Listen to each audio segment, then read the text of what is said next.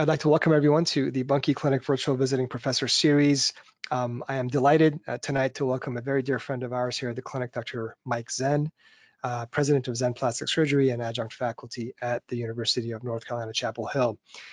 This is a bit of a bittersweet lecture because we actually were supposed to host Dr. Zenn in person here at the Buncke Clinic back in May. And we had everything planned out. Rudy Buntic, my partner, and I, along with Dr. Greg Buncke and all of our partners, had dinners planned and everything, but unfortunately, we all know what happened. And I assured Dr. Zenn that tonight's lecture is certainly not in the place of an in-person visit. It's just going to be in addition to. So we are greatly looking forward to having Dr. Zenn visit us in person, hopefully soon. By way of a very brief background, Dr. Zenn obtained his BA from the University of Pennsylvania, followed by his MD at Cornell University Medical College. Somewhat more recently, he obtained his MBA from Duke at the Fuqua School of Business. His general surgery training was at the New York Hospital, Cornell Medical Center in New York, followed by plastic surgery at MGH and in Boston, and followed by microsurgery at Memorial Sloan Kettering Cancer Center in New York City. As we know, Dr. Zenn spent many years at Duke University. He was professor of surgery and plastic surgery there. He was also vice chief of the division of plastic surgery there from 2009 to 2016. He was also program director in the division of plastic surgery for both the integrated and the independent track. He ran the Duke flap course along with Scott Levin for many years at Duke, and more recently he has been the co-director of the Penn flap course, and have had the privilege, along with Rudy Buntic, my partner, of going there last year, which was a tremendous time. Dr. Zenn is very, very heavily involved in most of our national societies in our field, has committee memberships in ASRM, ASPS, and the Plastic Surgery Foundation. He's been involved in ACGME, the association, ACAPS, the American Board of Plastic Surgery, as well as WSRM. So really someone who has dedicated much of his time in leadership positions in the premier societies within our field. And I think perhaps kind of most enjoyably, he is really the man responsible for, I think, one of the highlights, if not the highlight, of the ASRM meeting every year, which is the best case, best save competition. This is by far the best attended session, and it really showcases some of the talents of our members. And I think Dr. Zenn is the person that we have to thank for that. Mike, thank you so much for being with us. It's really an honor to have you. And again, we can't wait to have you here in person. But I think in the meantime, we decided that it's nice to have you virtually at least. Me too. Thank you so much. All right, I'm going to make you presenter now, and then you should be able to share your desktop with us. Well, I can't tell you how honored I am. And that was a beautiful introduction. My mom would be so proud to hear all that. I may have to have her watch the virtual replay of that.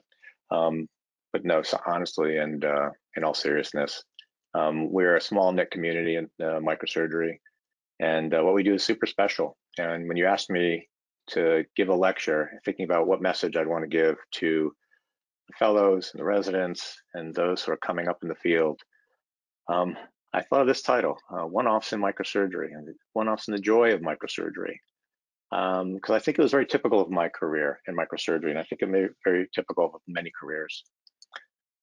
Although I don't really have any disclosures for this talk, I feel like that I have dedicated my life to education and educating those in the field of reconstructive surgery through textbooks, apps, online presence, doing videos, and also still working with some companies, working with ICG and visualization for perforator flaps, and working with companies for ADM. So still feel like I have my hand in reconstruction and teaching, and it's amazing how these types of virtual events and streaming things on video have really become the way that our students learn, and they're really lucky. You know, this education is hard to come by in the old school of sitting back with 3 or 4 attendings, and that's all you ever did, and that's all you ever read. So I liked your introduction of where I was. I throw this out as it's always interesting to see how people change during their years after my general surgery training, which is 5 years. My sort of 30-year journey in plastic surgery started off at the Mass General Hospital, which was an incredible experience. There were only two residents per year, and your first year you worked with all the greats, the big names in plastic surgery, and your second year you were on your own and had your own service. And it was real crucible. You were thrown in with really difficult cases and really had to try to figure things out. So that was phenomenal. But I think it was the era of microsurgery where kind of like just getting a piece of tissue to survive in an area where we were doing reconstruction was all that really mattered. And all that was a successful case. It wasn't until I went to Sloan Kettering and I did the microsurgery fellowship with David Hidalgo that I saw what really the artistry of plastic surgery was all about. For those of you who don't know David, he is not only a phenomenal microsurgeon, he is a phenomenal artist as well. And in fact, probably the reason that I went into plastic surgery was thanks to David. As part of our general surgery, we would rotate across the street to Sloan Kettering and doing a month on the microsurgery service and just seeing the first free fibula flap and seeing him spend countless hours, but forming a beautiful jaw and rebuilding a jaw from a free fibula just blew me away, and I was hooked. So my first job after fellowship was at UNC in Chapel Hill. And it was probably an ideal place for a person to start. They had one plastic surgeon. His name was Jerry Sloan. All he did was kids. There was nobody doing really anything. There was nobody doing microsurgery. And so I literally got to do everything. GYN cases, head and neck, orthopedics, you name it, everything we do in plastic surgery. I had a pretty active hand practice at that point also. And life was good. You can almost see it from the pictures. If you look at me at Mass General and Sloan Kettering, thin, gaunt, tired. And then suddenly at UNC, I kind of just like exploded. All that good North Carolina food and, getting a little more sleep, but working hard. And I was at UNC for about 4.5 years, and then was recruited over to Duke by a fellow named Scott Levin, who you all know. And Scott was probably my most important mentor and dear friend in plastic surgery. Scott is one of the most motivational people you ever meet and really got me on track academically and also doing just amazing cases. And as Bob alluded to, we did some really great things together, starting the Duke Flap course together, which was just a phenomenal experience. And all the other things that we did in running the human tissue lab and training residents. So that's been sort of my 25 to 30 years in academics. And one of the things I think that sort of typified my career was that I was doing so many different things, and I felt like I was a really good microsurgeon. It's just that I never really accumulated large numbers of cases in any one area. And I would do really cool cases, but you can't get really cool cases published. And there's like not a lot, a lot of my friends who were doing only deep flaps or only other types of reconstructions were publishing, and I felt I was falling behind a little bit. But like I said, it really kind of typified my career, and it's actually a really fun part of our career. So if we define kind of one-off cases, you think about something that's just really unusual, something really unique, maybe something that you only do once, kind of a one-off. I can tell you that these cases are the ones that push you, and they're really the ones that you never, ever forget. And the other thing that I learned is that everybody loves talking about these cases because something, we all have these cases that no one really knows about that we do, which brings us to the best case, best saved, because in 2006, Scott Levin was the president of ASRM, and he asked me to be the program director. And, looking for something out of the ordinary to do as an event, I thought about my career, and I thought about, we have all these great cases. We should just have like a best case competition and let people kind of show what they have. And I think one of the reasons that it's so popular and one of the reasons why people really enjoy it is because this is what we do on a daily basis. We get thrown in a situation.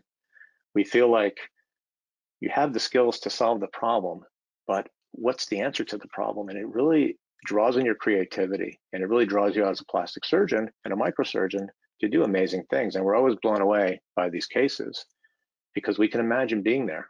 And we've been there. And all the sores and all the suffering and everything we put ourselves through sometimes to finish these cases and get them done successfully is just amazing. So that was kind of the basis of this, was kind of like basing it off my career and doing these one-off cases and just sharing them. And of course, we have some distinguished winners. So I would certainly be remiss if I didn't mention that in 2012, Rudy won the best case with one of the most beautiful lip reconstructions I've ever seen using a free innervated gracilis flap. Go figure, who would have known? And just a fantastic case. And then Babak in 2019 with his save of a very difficult penile reconstruction case. And for those of you who have seen these presentations, you know, a lot of it is in the telling. It's the storytelling. But I think that's what we love, you know, telling the stories of our patients and the cases that we do. So this is a talk that's geared toward the fellows in the audience and the residents. And in thinking about this, I was thinking about kind of my own career. And I feel like there are different phases of your career in microsurgery. And once you kind of leave the nest of your fellowship, and cases seem to go so easily, and you feel like you can do anything, you kind of are thrown into a situation where it's really on you. And it's super critical to get on base and to just solve the problem and not have a problem. My first case in practice at UNC, they had been saving for me, was a really difficult jaw reconstruction that required a full-on Hidalgo mandible reconstruction. And man, like, you don't want that as your first case when you start practice. There's just so much pressure because everybody hears about this guy who's going to come and do these cases, and you don't know who's your friend, who's your enemy, what's going on. And thank God that it worked out, and the case went really well. And I got my first introduction to being in Chapel Hill, North Carolina. I was coming from New York City for my fellowship. And it was 11 o'clock at night. It was a really, really long case. And so the guy who did the resective surgery with me, we said, let's go grab a beer. And everywhere was closed. There was nowhere open in Chapel Hill, North Carolina. And I said, dear God, I have landed on a foreign planet. Because in New York, I'm certainly used to everything being up all night. Getting on base, super important. And really, your emphasis is on the technical aspects of these cases, making sure your pedicle lengths are the right, making sure your flap's the right size, you know, making sure you're getting faster and faster and better at your cases. And I think the critical thing in the first few years is to really do as many cases as you can. And, you know, it is different than when you're in your fellowship. And you really start to become comfortable with being in a situation where something unexpected happens, or the flap isn't what you thought it would be, or happens frequently, especially in head and neck cases, where you had your plan, you knew exactly what you're going to do, and you go in and they end up resecting a whole lot more, or your flap has some variant of anatomy and you can't use it or something. And all of us experienced microsurgeons actually feel really comfortable with that. But it takes a while. And I would say it took me a solid 10 years before I was never worried walking into any case, even cases that I hadn't done before, because I knew I'd be able to figure it out. And it didn't mean that all my flaps survived. It didn't mean that when I did a take back that we weren't always able to save the flap. But I was always super positive about it. I think it's because those first formative years. And then after that, I think your focus on the cases changes. So I think when you're confident that the micro is not the issue anymore, it's not about flaps really surviving. It's about doing the cases. And you've learned so much over that time. I feel like sometimes when you're advanced in microsurgery and you're trying to teach a fellow or a resident who's a beginner, it's kind of hard because a lot of the things that you're doing that make you so much more successful are things that are hard to teach because you can't even put words to them. It's just things you just know by doing it. And sometimes this is why we feel like the most junior faculty sometimes is the best person to teach things to a resident. We say it's because they're close in age, but it's really because it's a different level of learning. The thing that I found most rewarding, though, is that these cases are more than just technical. They're more than just solving the problem. You are actually an artist. There's a very famous saying that these cases, you know, they're not science projects, they're actually art projects. And I think, you know, for a lot of the cases that I was doing in microsurgery, which are facial reconstructions, you know, breast and trunk reconstructions, a lot of it was like the artistry of getting it to look natural and look beautiful, different than some of the other micro, like with hand and other areas. But it's about being an artist. And also what you begin to realize, and this was sort of my pathway into anatomy and teaching more anatomy, doing work with perforators about ICG and looking at blood flow and flaps, is that you realize how unique each person's anatomy is, and that you can write a textbook and tell somebody how to do a flap, but you need to know a lot more than that. And oftentimes that is not really reflected in what you see in your patient in front of you, and that's okay. And you can be very comfortable with that. And what I truly believe is when you find the unexpected, when you do something that's not your normal, I'm just going to do another one of these XYZ. When you actually step out of your comfort zone, do something a little different, that's when you get creative, and that's when something special happens. And that's when you start contributing to the field of microsurgery. And this is a picture of me at one of the flap courses. And I can tell you, first of all, if you have an opportunity to teach a flap course, you should be jumping at it. It's a chance to give back, but also it's a chance, to teach in a very intimate setting. And not everybody gets to do that. But as attending, as a faculty of this course, or any of these courses, you do, and I maybe do the same flap 10 times in a row over 2 days. And it's amazing how none of those flaps are exactly the same. They're all a little different. And, so as go to table 3, they've got great anatomy over there, but it's just the way it is. And you feel comfortable with that over time. So I felt like what would be good to do for this talk would be just to share sort of some of my one-off cases and just talk a little bit about what I learned from each of those cases, because I think cases are interesting. This was one of the first sort of challenging cases I had when I came on board at Duke. They had a very aggressive Mohs surgeon, and it was at the time where Mohs surgery hadn't really taken over a lot of the reconstructive stuff, but we had one guy at Duke who was doing a fair amount. And this lip squamous cell carcinoma obviously ended up being a much larger defect. You can see taking the columella, taking the entire lip, except for maybe commissure on the right.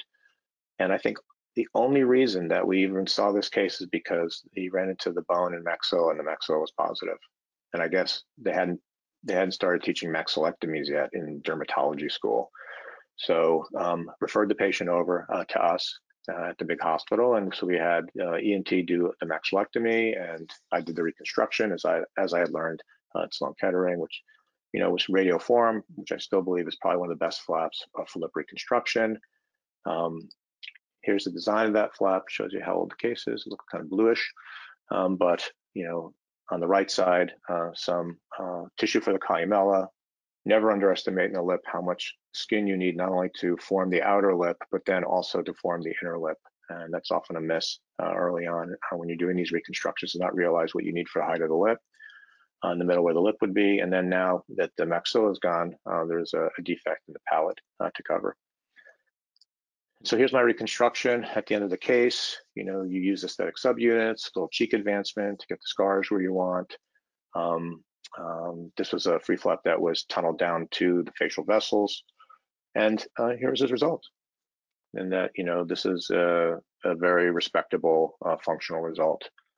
And, and during my time at Mass General, this would be a slap on the back and move on to the next case. And I think what I learned certainly at Sloan Kettering, and also being influenced by people like Julian Prebase when I was in Boston, people who would always do that little bit more, little bit tweaks just to get things to look really good. This doesn't look great. And this is something that's going to be super noticeable. I had seen Julian report a case once where he did a scalp flap for a mustache. So I thought, hey, that's a great idea. I should do that. So superficial temporal based flap. What's important in planning is obviously to choose the hair that you want for the mustache, make sure it's obviously going in the right direction.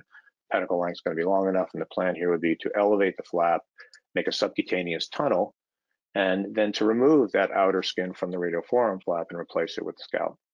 And in this particular case, as I was elevating the flap, and once I got it down to the pedicle, the flap looked pretty purple. And one of the things I did learn in my very conservative training at Mass General is how to delay things. Don't take chances. As soon as this thing goes under a tunnel and gets kinked, it's going to have even worse blood supply. You're going to be sacrificing your radioforum flap. So I guess another key learning point is don't go ahead and take away your recipient site for the flap until you're sure the flap's going to be okay. So I just put this back up for a couple of days and then brought it back down, and ended up working out really well. I was going to tattoo his lip. I was going to do something for the color on the lip, but one of the things I learned over time doing a lot of head and neck cases is that skin that's by saliva all the time will have a natural pink color. And this is, this is exponentially better than the result that he had. And it becomes very gratifying then. So what did I learn from this case? And so there's more than just to a reconstruction than just making someone functional and moving on. That some of the best things and the fun things that we do are trying to recreate what looks natural and looks normal. And that's the artistic side of our brains, and it's why we became plastic surgeons. And it's not only beneficial for the patient, it actually is beneficial to you too. And expand your skill set as to not just, there's a lip defect, I do a radioform next, but what do I need to do to get this to look really, really good? Certainly, there's time when having hair follicles is a huge problem, especially with head and neck reconstructions, and I've run into many of them. But at a time like this, scalp flap or submental flap or somewhere where you have hair-bearing tissue can actually be really beneficial. And sadly, I've never done another scalp flap to do a mustache reconstruction. So relatively early in my career, this beautiful case, never really had a case to do another one. It seems a little strange. So that's a one-off. This is a 12-year-old boy who had a benign yet aggressive tumor of the nose and had this resected finally by Mohs, and this was his final result. And this is a kid who, at 12 years old, was very similar to my son's age. And I knew how to do this reconstruction. I mean, I had learned from Gary Burgett about aesthetic subunits and how to do a forehead flap. And God, you see his results, and they're just so beautiful. And just the thought of doing a forehead flap in this kid and having the family go through this and then ending up with like this lump on the nose and how many revisions just to get it good, and I can probably never get it as good as Gary, and something very fortuitous happened. So when this case came and we were talking about it, it was also during our 2007 flap course. And the best thing about flap course is you get to hang out with some of the greats, people who you've admired over the years, and copy their work and become friends and realize people are just normal people and we all do what we do. And in this field of giants, surprisingly, the person who became significant for me was this gentleman in front, Yixing Zhang. He was from Shanghai, a young plastic surgeon who really nobody knew. He was at Duke doing a one-year fellowship and had just arrived. He had maybe been there a month. And we had been talking about the case, and when he came, he didn't speak a lick of English. And he came up to me and he said, you should think about doing a preauricular flap for this. And then I didn't really know what a preauricular flap was. And I'm saying, well, kind of described it. I said, can you show it to me in the lab? And the best thing about Duke is that we have all these cadavers. And so we went down into the cadaver lab and he showed me how he did preauricular free flaps and said he had done 6 of them and that this might be a really good case for it. And the more I thought about it, the more I thought about having this pedicle and having to divide it and all the other nonsense that goes with forehead flaps, I actually approached the family. And this is what you can also do when you're in that second phase of your career and you're very comfortable in your own skin, is tell them, I have this idea. I have this idea for this flap. I have never done this before, but I think he's a good candidate for it, and I'd like to try it. And had a very honest discussion with the family, and they let the 12-year-old decide, and he was all in. He said, absolutely. And from my standpoint, of course, always thinking what's plan B is like, well, worst comes to worst, I'll do a forehead flap, right? So we went ahead to do the case. And so certainly using all the techniques and thinking that we would use to do any regular nasal reconstruction, base it off the opposite side, get a sense of what the defect is. From the worm's eye view, you get a really good idea of how much lining is missing. And even in forehead flaps, this is where I think we often fall down in our nasal reconstructions, just not having adequate lining, focusing too much on the cover. There's cartilage missing. So again, this is a superficial temporal based flap. And so here's a design, and this is where someone had a eureka moment and looked at this part of the ear and said, this is exactly what we need to reconstruct the nose. Thin layer of skin, cartilage, and now you can do free flaps. There's a blood vessel that runs right through here. It's actually a very easy flap to dissect. Now, Yixing, who is more of a super microsurgeon, bases his flaps mainly off the continuation of the superficial temporal vessels. So he would take a flap from the ipsilateral side and that do as anastomosis to the end of the angular vessels, so below 1 millimeter size vessels. Now, I did microsurgery, but I was not doing any super microsurgery, not in a case like this. So I did a more roundabout technique of taking the vessels more proximally, so they were larger, and then deciding I would just use the facial vessels or the neck vessels and do some sort of loop or graft. And so here's the flap dissected. Like I said, easy dissection. You don't even see the vessels. You keep all the fatty tissue. I've got my superficial temporal vessels. And the other thing that Yixing said is that don't use the saphenous vein or cephalate vein or an AV loop, use an AV graft. And we had started doing a fair amount of ALT flaps at the time, so I was familiar with the pedicle. I just had never thought of using it as an AV graft. And it made a lot of sense, especially in a young kid. It's going to give half this donor scar. I don't have to make as much scar. The other thing that's nice, as we all know, when you feel comfortable dissecting this flap, easy to find this vessel, not a critical vessel, which is also really important. But if you need a bigger diameter, you just go more proximal, and you can go all the way down as the vessels get smaller and smaller and almost match where you have to reattach your vessels at the superficial temporal area. So, it's a great way to take a graft. Went ahead and did that, made a tunnel, connected to the facial vessels, then connected to the flap and did the inset. And so this was the final result on the table. And of course, there's still scars, but at least they're in areas where they're going to be well hidden. Jeff Marcus, who was my partner at the time at Duke, who did beautiful ear reconstructions, helped greatly in this case because I didn't even think for a second about what I was going to need to do about this reconstruction. He took a chondral cartilage graft and then did a little post-auricular, like mastoid-based flap and covered it. And I was thankful for that. And the kid did beautifully. And what I was shocked at, this was a couple weeks after surgery, was just how beautifully shaped the nose was already. Just knowing what a forehead flap looks like and knowing how many revisions you need to do. Other than, being hidden from the sun and not having a lot of freckles on it, truly amazing. And what I think also is truly amazing is, we have to be really careful about our donor sites.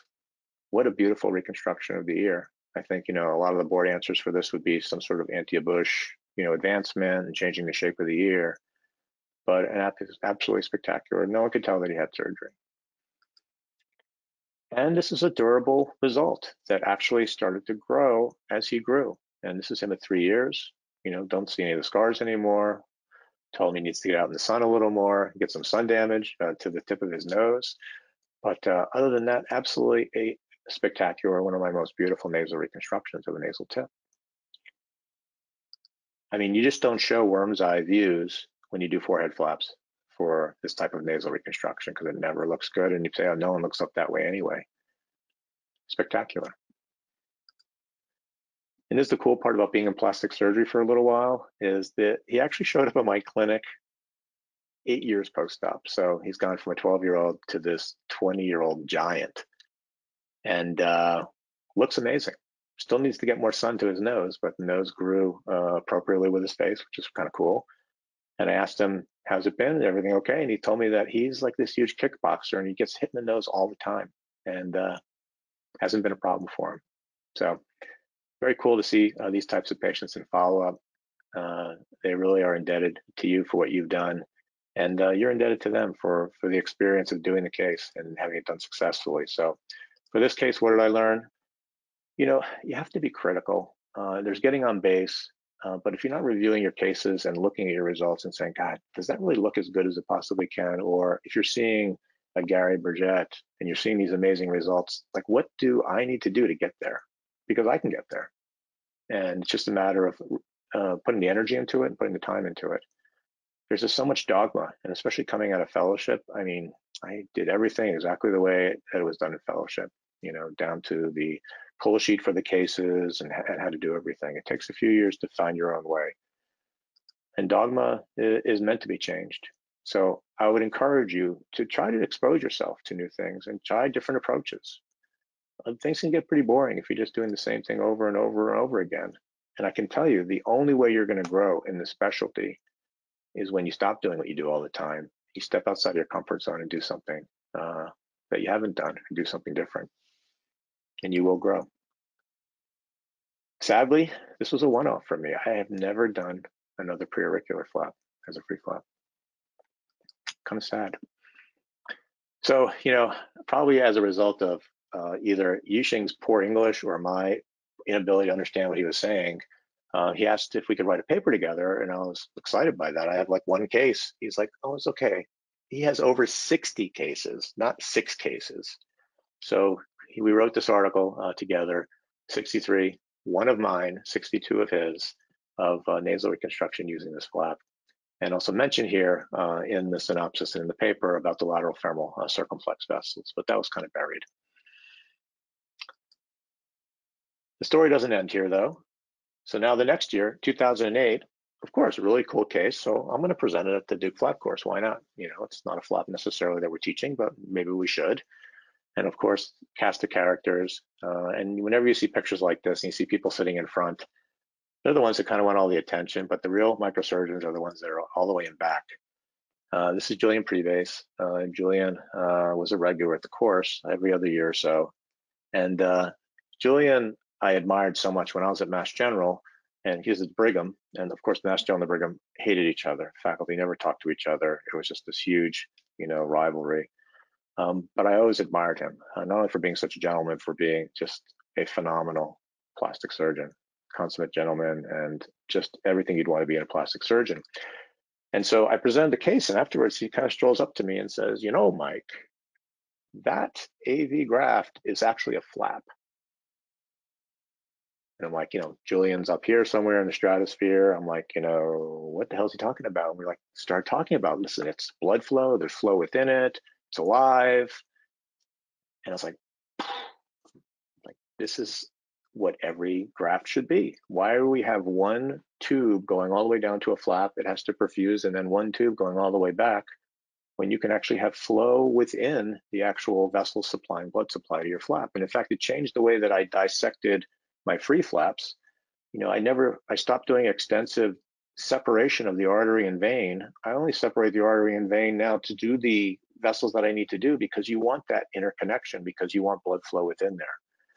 I thought it was a unique idea that a lot of people just didn't know about. There's really nothing in the literature about it. And so I took the opportunity to say, hey, we should write this up. And he had about 20 cases over a 40-year career or so.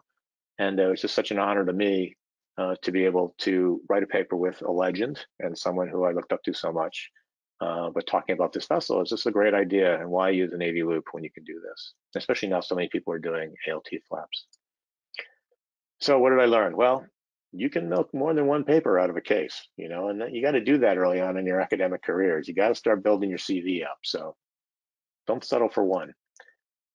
Collaboration, you know, you can collaborate with other people who share your ideas. They may have more experience, but it allows you to bring that kind of one-off case into the daylight in a wider audience, so people can see it and learn from it. Certainly to respect and celebrate your elders, as I have gained a lot of gray hair myself now. I insist on this. And but really, like, these are the people who have made it easy for us and made it seem like it's nothing out of the ordinary. And it's our job to push things along. Yes, sadly, this great idea of the AV graft, I only did one more case using it. And, you know, that was over about a 15-year span. So it's not that I didn't want to, it's just whatever cases came along. And when an AV loop was just a better choice for me. So this is a case about planning and then throwing the plan away the minute you walk in the room. And this will happen to you a fair amount. This is a case of chest wall cancer. So this is a woman who had breast cancer on the right. She was treated with a pedicle flap at an outside plastic surgeon, actually from another state. Had radiation, and then a couple years after her radiation had developed this tumor, which was actually a radiation-induced sarcoma. And turns out, especially by the time she got to Duke, this was a very rapidly growing aggressive tumor, was actually literally growing down the pedicle of the rectus flap itself. So my philosophy on chest wall reconstruction, it's actually very simple. You can take as big a whack as you want out of the chest.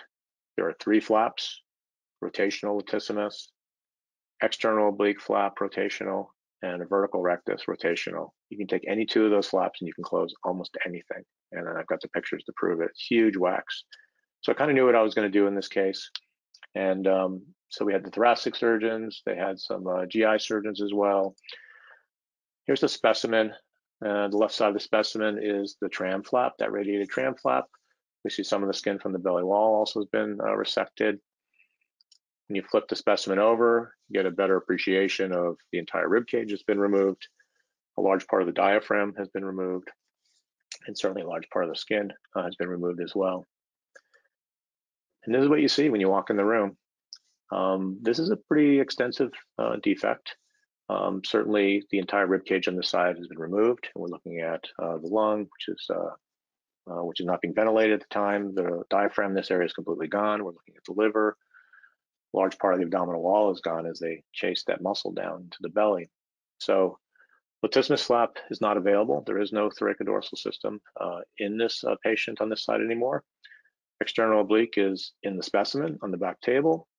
Vertical rectus, possibly can harvest it. You're just you have another huge hole on the other side. It's not really going to be very helpful. So you need something. And so fortunately at Duke, you work with wonderful interspecialty teams. Our thoracic guys and our GI guys are great. So around this era, everything was Gore-Tex. So they did a Gore-Tex reconstruction of the chest wall, a Gore-Tex reconstruction of the diaphragm, and a Gore-Tex reconstruction of the abdominal wall. So basically we had a huge area of Gore-Tex that just needed vascularized coverage. It's needed the biggest amount of vascularized tissue I could find. And I flipped the patient, took the entire latissimus flap, took the entire serratus flap. Generally, that's more than enough to cover a very large area as a chimeric flap. The advantage, obviously, of having to only do one anastomosis. In this case, it was not enough. Got about 2/3 of the Gore-Tex covered. The entire kind of lower third was not covered. So we opened up Gore-Tex and harvested the omentum, did rotational omentum, and did a little vest over pants type coverage here. So we doubled up the central portion. And then with good vascularized tissue, did the free flap to the IMA, which was still available, was then able to just do a skin graft over this area. So a really hard, difficult problem. We were able to use microsurgery to help get out of it with a little help from a rotational flap. And remarkably, this patient did amazing. Never turned a hair, never had exposed Gore-Tex, never had issues with hernia.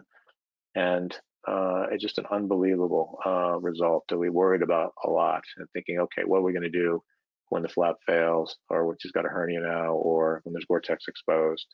And fortunately, never had to do anything. So what did I learn in this case? You know, you can say you expect to always expect the unexpected, but man, sometimes you're really just going to be shocked. And I learned this lesson probably most in head and neck surgery, where I never ever actually started the flap until they had done their resection, because you would never know what these guys were going to do. You can't really solve everything with one flap. I think there is this feeling like if I could find that one flap to do everything, and I've done pretty big scapular flaps and flaps to try to do everything with one flap, but sometimes you'll have a better result with two. Sometimes two flaps aren't enough, and this was a great example of that. Having a great team, obviously, to make something like this successful, not even having to focus on the hernia aspect, the diaphragm, the chest wall, and getting great post-op care in a thoracic ICU. And what we do is artistic, what we do is functional, but we also do things that save lives. And it's a really good feeling if you are allowing your oncologic surgeon to really have at it and do what they want. And don't worry, we'll figure out how to take care of getting things closed. Sadly, I've never done another case where I've needed 3 flaps in one surgery to do a reconstruction. So, and that's kind of a good thing. Don't necessarily want a lot of those cases. Some cases you get a little more attached to. This kid came to me after a couple years of his Romberg's hemifacial atrophy had finally burned out. Now a 16-year-old kid. And you know how tough that can be at that age, and just how, he was becoming a social recluse just because of people making fun of him. Fat grafting really wasn't as established at the time. I feel like I'm pretty good at fat grafting now. This is something where fat grafting probably isn't enough. Someone tried it and nothing worked. So they sent him to Duke and to me for a free flap. Having trained in the New York area, being influenced by John Siebert, who had an incredibly large series of doing scapular free flaps for this. This is kind of the flap I chose to do. Sort of my plan here of what needs to be done, where the skin will sit, where the fascial extensions will sit. If you haven't had the opportunity to do many scapular flaps, this is an amazing flap. Given the obesity of the Americans, and this is an area where often flaps are super thin, it's just an easy flap to dissect too. It's just really hard to screw it up, to finding the triangular space, and you're there. And so it's a fast dissection. The problem is it's on the back, which is not super convenient. For head and neck, it actually can be, because I can do the entire case in the lateral. And so you can do your flap and get your vessels ready and do the flap and close and do everything together. So That's what we did for this case. My little template for my green towel, some Doppler signals where the circumflex vessel is, harvesting the flap. Now he almost looks like he needs bone. There's so much volume that's missing there, and doing something more than just fat. So back's got this nice thick dermis as well, which is why I think John Seaver liked it so much. You can also do fascial extensions. Nowadays, I think I would do more fat grafting probably in addition to this. This is like a nice matrix for that. But the goal was to get this to do most of the work. This is a free flap that's attached to the facial vessels. This is him 2 months after his procedure. And I was kind of proud of this case. He was much happier. Definitely felt like the left side was maybe a little bigger still. Certainly had something going on under the eyes and pulling down to the eye where that was probably a lack of just supportive tissue. Did do one small touch up for him about a year after the surgery, some liposuction, and did a little bit of fat grafting. Don't really know how much it helped. He pretty much disappeared after that, although he did contact me about 3 years later. He was in Chicago starting a family, asked him to send me some pictures. And so the pictures are kind of dark, but I was pretty impressed how things had held up over time. This is now 3 years out. Certainly things that I would want to touch up, but he wasn't in the area and wasn't really interested in having more surgery. And wouldn't you know it, this year calls the office, finds me. I'm out of Duke. He's got some questions for me, something about hardware, this or that. And I'm like, just curious. I got to know what he looks like. I got to know. And he's like, can you just send me some pictures? Do you mind just sending a picture of yourself? And so he took this picture on his phone, and I just had this moment where I just felt so good that, wow, this has turned out amazing for this kid. And I had felt so badly for him when he was a 16-year-old. And now almost 10 years later, he's got a family. It looks pretty good. And I was like, this is an amazing case. And this is sometimes the issue with plastic surgery is that we have such delayed gratification. We had a big practice in facial reanimation, putting flaps up, and then you're kind of waiting to see what the result is, and for this, to get satisfaction almost 10 years later was kind of cool. So what did I learn in this case is that, it's all about how it looks. And a lot of what we do, we talk about replacing like with like. It almost goes back to the whole argument of should you do esophageal reconstruction with jejunum, which is a like tissue, or should you do an ALT because the voice is better, and it's that kind of discussion. But you shouldn't necessarily, close yourself off to other ideas, especially if it's not like tissue. And, the biggest bugaboo in plastic surgery is that we're artists, but the medium we're working with is tissue, and scar tissue ages over time. You don't know what you are going to get from swelling over time and scarring, and you're not going to know how things age over time. And I would venture to guess that that photograph that he sent me was probably taken at the sort of pinnacle, the best time that this was ever going to look, and he looked amazing. And I almost guarantee you, if we get a picture of him 10 years from now, things are going to have changed. It's completely different on each side. And, and that's just the way it is, so a lot of times you're looking at photographs or pictures of people who are doing reconstructive surgeries or things, and they look amazing, but they're still post-op swelling, or they're a year out, or they're 10 years out and the scars have faded and they've gained weight and all these other things have happened. So I appreciate that. I am sad to say that I had never done another scapular flap for Romberg's disease after that case. And I kind of, in putting this together, kind of chuckled to myself, because it's like, man, when you only do one of something and it turns out, you seem like the smartest guy. I'd be like, man, that guy Zenn, he's great at Romberg's cases, And man, if you started doing 10 of those or 20 of those, I think you would be learning a lot more, and you'd be a lot more humbled. But these are one-offs, right? So I share it with you. Speaking of emotional attachments, this is a guy who I think I saw a lot of these cases when I was at Duke, because they had a very aggressive thoracic service. He had a squamous cell, radiation, recurrence. So he had part of his lung removed, had this closed space abscess, then this closed space wound. And these are the type of cases where patients will have a pneumonectomy, and the thoracic service will send you the case. They'll say, I'll just do some free flaps and fill this hole up. And it's this cavernous, it's the entire hemithorax. There are no flaps that do that. And they're really hard cases because they're so heavily irradiated. And especially something like this, where it's in the middle of the back. Like there's no latissimus to just flip into here. And this is tissue, and you've all experienced this. This stuff is rock hard radiated tissue. And you can see from the ruler, it's like 11 centimeters deep. And so these are cases generally that get sent out with bag of dressings, and things will heal over time, or the patients will pass or something. But this guy, there's something about this guy resonated with me. We were exactly the same age, and he was very, very much athletic before all this happened to him. He loved scuba diving. He loved being out on the beach, and this particular wound just prevented him from doing the things that he loved so much. And the other thing that was heart-wrenching for me was his beautiful wife, and we became friends over time. But when I met him, it was her responsibility to take care of this. And this thing smelled, and she had to change the dressings multiple times a day. And I'm like, we need to figure out something. And so I couldn't use anything local for him. And I said, I'm going to do a free flap for this guy, and I'm going to try to fill this with some vascularized tissue and try to get this thing to heal. So my plan for him was to go to the other side where the latissimus was available, because again, I need a whole bunch of tissue. The latissimus is a big flap. And I'll plan it in a way that I can, after I do my anastomosis, I can duct most of the muscle in, and I'll still have a little skin paddle to help close the skin in this area here, rather than trying a skin graft or something like that. The problem, of course, is, where are you going to do your vessels to? Axil is not really that comfortable for me in this type of case, going through all that radiated tissue.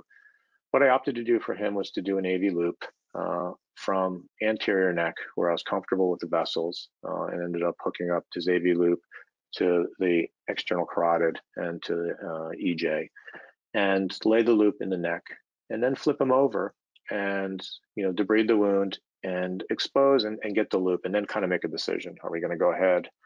I always had done AV loops and free flaps right away. I know a lot of people like to let them live for a while so they know that they're intact.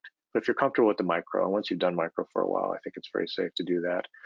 Opened up, found the loop, it looked perfect, went ahead, dissected the flap, did the microscopic anastomosis, flap looked great, took all this muscle after doing the debridement, stuffed this thing in there, closed the skin, and kept my fingers crossed that everything was going to be okay. Again, worst case scenario, he ends up with a wound that he had already. And fortunately, he actually did really, really well. Certainly his wife was happy, because she no longer had to do these crazy dressing changes. And after a little adjustment and limiting his activity for a while, making sure that this thing really had grown in well, you can see he started getting in really good shape again. He bulked up quite a bit. Certainly the non-radiated tissue helps that area heal. He was able to get back to what he loved the most. Sent me this picture from Hawaii where he took his family and did scuba diving, and just like one of these really feel good type stories. And I think we had built a special relationship, and it just felt so good to be able to help him. And it's not a case I normally, honestly, would have even tried to tackle. But I think it's just that emotional attachment. And it was super sad to hear about a year and a half later that he had passed from recurrent disease. But super, super nice guy, and I can definitely see myself in him. So in a case like that, what can you possibly learn? Well, our patients are human beings, and I think we can look at pictures and decide what we would do or wouldn't do, but sometimes you extend yourself, and we're human too. And you have to be careful of that, because that emotional attachment can get you into trouble. Certainly we've all seen cases, or maybe personally been involved with cases, where we ended up getting into some type of reconstruction that we probably shouldn't have even started. So, there's no question that our specialty, you are doing things that are out there or new, or things maybe just to help people, that you can cause a lot of problems, and patients can be worse off after what we've done. And that's the hardest thing, possibly the most bitter pill you can take. But I tell you again that until you step out of your comfort zone, you're not going to grow. And that's where the magic happens. That's where the amazing things happen. And you discover new things and can share new things. And never needed to do another back reconstruction with a free flap. So it was a one-off for me, and just not a case that we see very much.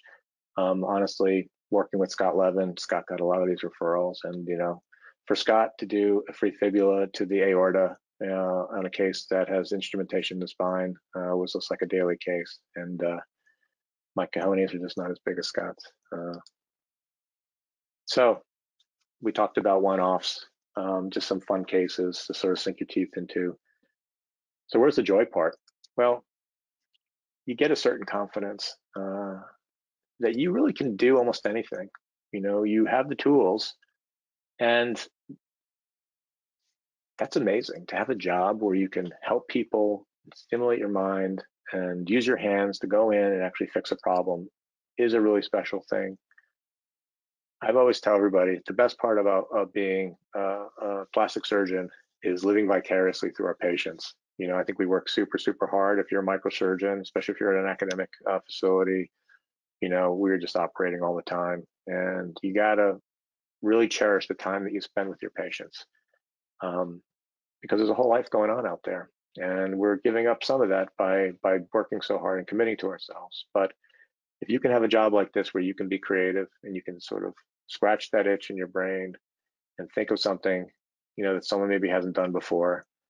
Of course, the irony is that almost everything's been done before. You know, it's just that you know about it, so it's kind of like, hey, I thought of it too. But you know, to think of something different, to do different things, and probably the most gratifying is just to be able to teach others, fellows and residents like you know, because someone was kind enough to do that for us, and we are also relying on you to take what we have learned and now in your career advance it and do amazing things. And there's no better joy for us. You know, you have the opportunity to teach. You know, you should jump at it. It's incredibly rewarding, and it's been certainly some of the most satisfying things I've done in my professional career. The other fun part about microsurgery is it is really small, and there is a great camaraderie. This is, and I'm glad Mingwei's here. Mingwei, there you are, my friend. You know, what we all do is very intense. We all do it a little differently in different places, but when we're together, no one can really appreciate each other more than other microsurgeons. And as you can imagine, after a full day of teaching like a Duke flap course, coming to my house for dinner is just an incredible time.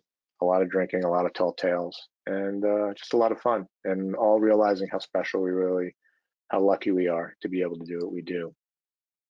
So I have a couple of final thoughts for you. I'll play old dad on this. So what's the final thoughts for one-offs? Well, like you never know it's a one-off, right? I mean, it's just something new. The cool thing about them is that they are really pushing you to think differently, that you're sweating it out, that what you planned on doing failed, and you have to get creative, and good things will come. And you'll know it's a cool one-off when you drive home and to yourself, you're like, holy shit, I can't believe that I just did that.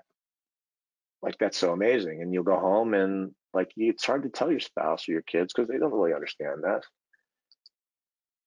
And then at night, it's really hard to sleep because you're like, okay, like all the bad things that are going to happen now. And because we've lived through all these things, it's like the phone's going to ring and it's going to be the signal's gone. They're bleeding. I can't get a pinprick out of the flap. You know, you name it, whatever. You can transfer to the ICU with a heart attack. I mean, these are all things that I've seen. It's crazy. And then, of course, you wake up in the morning and there hasn't been a call and you don't even feel like eating breakfast. You actually can get in your car, you get to work, you're going to see that patient, you're going to go in early, and you just have to see for yourself. You see the flap, it's pink, everything looks good, and you're like, okay, I'm going to go get a cup of coffee. Everything's going to be okay. So I'll share some final thoughts on just my career personally in microsurgery. What's amazing in a career is just how random like the cases that you get to do are. Like these are one-offs because that second, third, fourth case never came. And in some cases it might be intentional, you're choosing not to do them. In some cases it's just the way that it is because it's where you're located. And what's also amazing is that it could be the beginning of something really cool. And in fact, it could be your thing. You know, your first transgender case, and suddenly like you're the person who does most of this and innovates most of this. And so again, stepping out of your comfort zone, doing something different is how these things happen. And I never really think of microsurgery as a case. You know, what you doing today? Oh, I got a micro case. It's not a case. Okay, it's just a tool. And it really becomes like that. It's just your way of getting things done. And the cool thing is that like the entire body is now, you know, your sort of plaything. You can take whatever you want from anywhere, as long as you can get it to live, as long as the donor site's okay, and you can do that to do a reconstruction. And that's really, really cool. And if you think all the flaps that have ever been described are done, you're wrong. And if you think about it, and this is what I learned really from studying anatomy and doing a lot of the ICG studies that we did at Duke, is that every case is really a one-off. If you think about it, there's no two cases, no two anatomies that are going to be the same.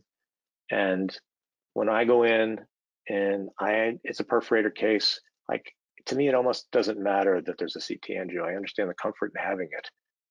I know the vessels are there. It's just my job to do a dissection and find them, and you get really good at that. And sometimes you find you don't need technology as much. And think about it, if you had, and this just from the different people you work with, that same patient going to any other plastic surgeon, the result's going to be different. And it doesn't mean that one's better than the other. I mean, we can judge as to what's better, what's not better, but they're successful cases.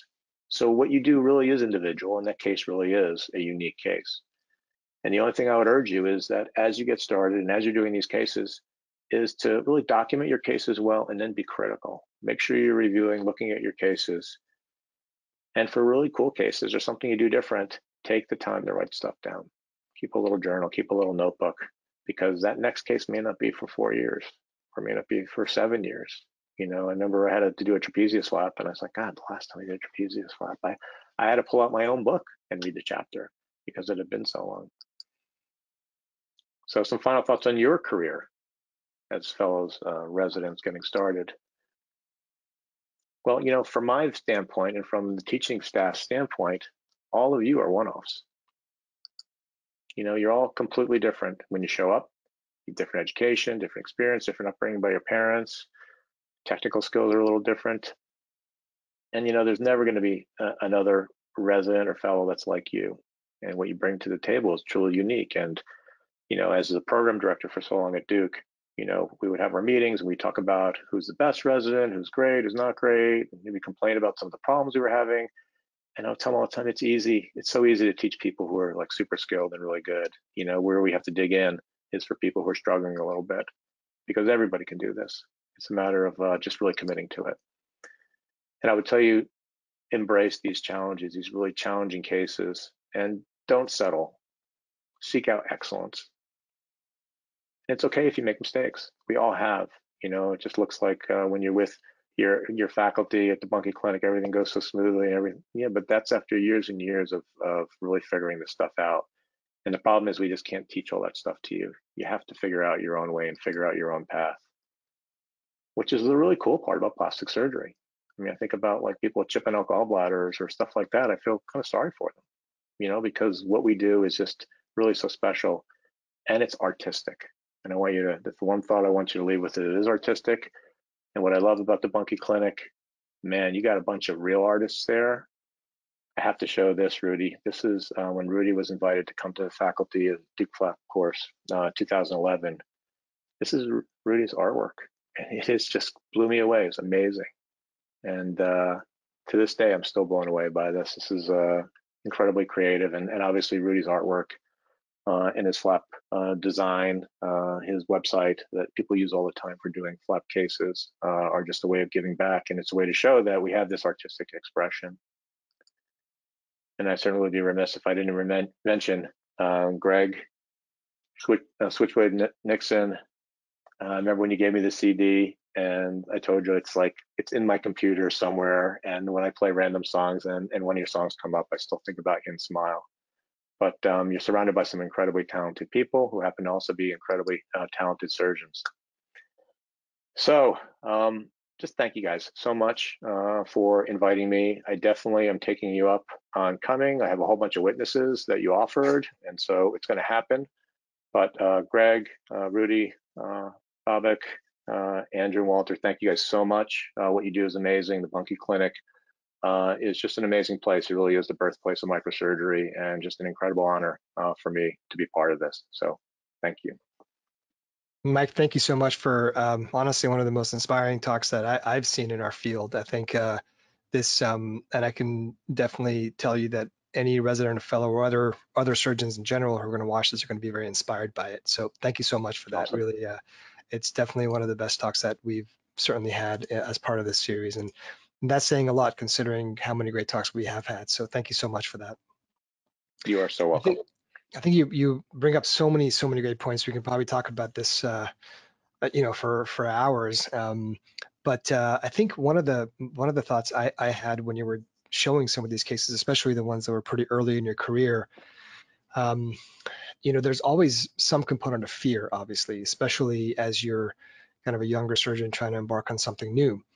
And the question is always, how do you deal with that fear, right? Now, I've always thought that, a healthy level of fear is always a good thing, because you kind of need to, make sure that you're, you know, dotting your I's and crossing your T's. My question for you is, what kind of word of advice do you have, or words of advice do you have for the residents and fellows out who are going to be embarking on a practice of their own about how to deal with the fear of taking on a big project, especially as a new attending? There's no question that your first case out of your training, and probably your 100th case out of your training, that the nerves are there, the fear of failure is there, especially in big cases, and you have to figure out how you're going to deal with that. The analogy that I would use, Babak, is like we give a lot of lectures and we do a lot of public speaking, and to stand up in front of a group of your colleagues and there's like 800 or 1,000 people, it's just so intimidating. And I can tell you, for me personally, I'm an introvert. People are shocked when they hear that. I mean, I'm totally an introvert, and it's something that you just need to learn to channel that energy and realize, first of all, yes, I have this nervous energy, but like, I'm going to take that energy now and I'm going to apply it to the case that I'm doing. And I think that, I try to imagine a time when I ever walk into a case where you don't have that little bit of excitement. I think maybe as you go further in your career, it becomes just excitement, or you feel that butterflies in your stomach, or you feel that sort of that tingling sensation, which when you're younger, you interpret as fear. You now are interpreting as, okay, let's do this. Let's get our A game on. Let's make sure we're not missing anything. We're not doing anything. And, all these things are learned things. I think that some of the most rewarding teaching experiences I've had, I think, in residents, are the ones who are just always a little afraid, because you just want to push them. It's like, okay, just go, just cut a little bit more, do a little bit more. All of those people end up being great plastic surgeons. You have that confidence to know, listen, there's some people who are just like all in, boom, and that's their style. And there's probably something that's not great about that either. But I think just that gentle reassuring that you are no different than anybody else. You're a human being. Like, you're going to feel nervous before you present in front of their group. You're going to feel nervous before a case, but you got to focus, and you'll be able to channel that. I think we all kind of do that in our own way, whether we do it, subconsciously or just consciously. Yeah, those are all very good points. I see that Professor Mingwei Chang has turned his webcam on. I didn't know if he had a question or not. So Mingwei, let me know if you have a question. It looks And like he's still driving. Stop driving, yeah, Mingwei. I told you to pull over. yeah, I think he's parked. You're on mute right now, Mingwei. You may want to unmute yourself. There you go. Mike, thank you so much. It's a great talk, very inspiring. I enjoy very much. Thank you, So my so brother. much amazing cases. Really appreciate. Thank you. And I have in my office, I have a photograph for patients to see that I actually do surgery. I have a picture of Mingwei and I sitting doing microsurgery together. Again, I also have one. mute your phone for a second.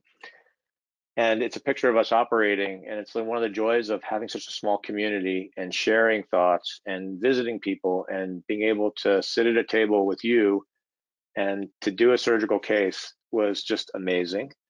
And I always show the picture, and I always tell them, in the middle of the case, the light started swinging, and I was like, what is going on? And they're like, oh, it's just an earthquake. And I was like, what? I'm like, no, he's like, Mike, happened all the time. We go back, it's like, now imagine doing a micro case during an earthquake. And Mingwei's like, no big deal. Give me another 11-0, no problem. So I see you every day, my brother, and love you very much. Yeah, you are my hero. I also have same copy of the picture to get hanging in my office. I look at you every day too. Well, I'm sorry about that. Well, I've had the privilege of operating at Chang'an as well, and fortunately, we did not have an earthquake when I was operating there. So I just count my blessings there. Step out of your comfort zone, okay? Yeah.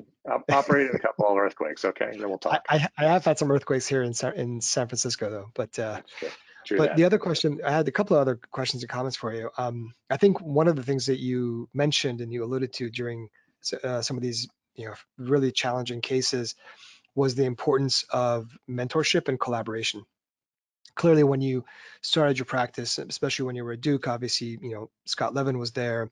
You mentioned Julian Pribas in the Harvard system, even beyond your years at MGH was someone who you would kind of run things by and so on, and obviously collaboration with Yixin Zhang with the auricular flap. I think that that is such an important point that you made, because I think really the only way to grow as a surgeon is to have mentors around.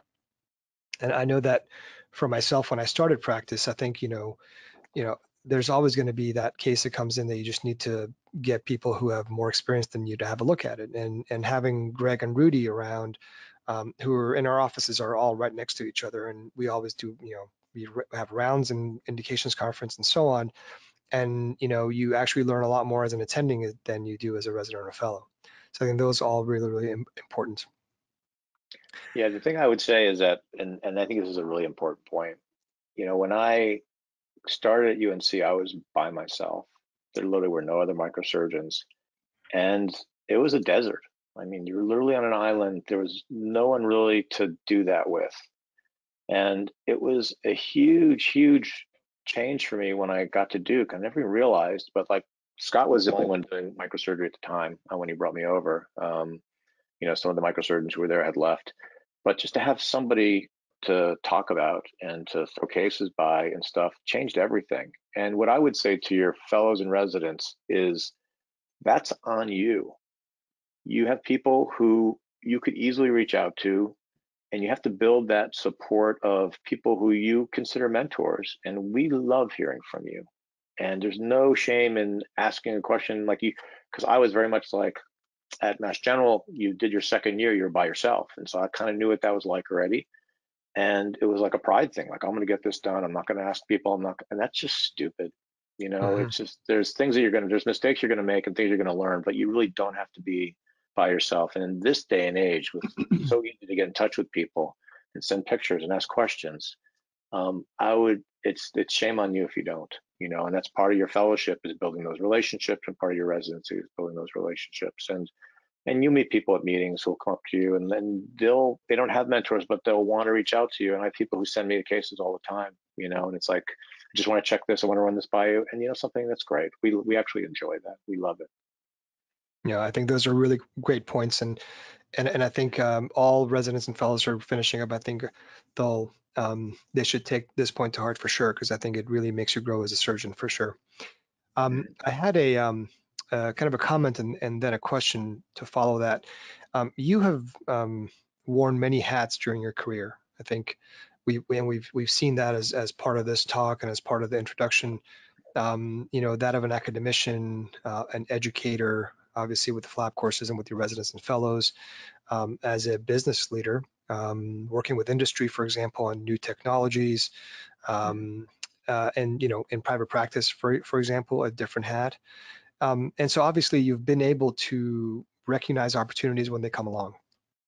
And so I was wondering if you have any thoughts or advice to young surgeons out there, as far as, I'm sure that if somebody asked you 25 years ago, what if you would be working with, an international company developing new technologies, or if you would be, a leading best case, best save at ASRM and so on, you probably wouldn't have really had an idea. So clearly you were very open to a lot of these opportunities. And so do you have any kind of thoughts or advice on how to really recognize opportunities and take advantage of them?